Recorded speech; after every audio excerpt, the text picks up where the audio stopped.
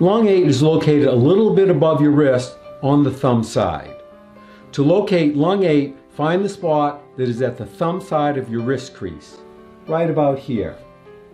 Now find the point that is the width of one thumb above that, right here. Push in to find a point that is sensitive, sore, tender, or painful. That is lung 8. Activate this point by rubbing the area quickly 5 times, take a break for a count of 5, and repeat 4 more times. It might look like this.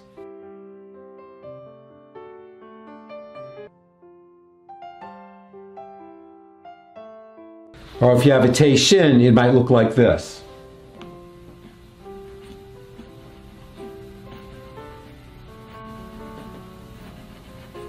Now find and activate lung 8 on your other wrist.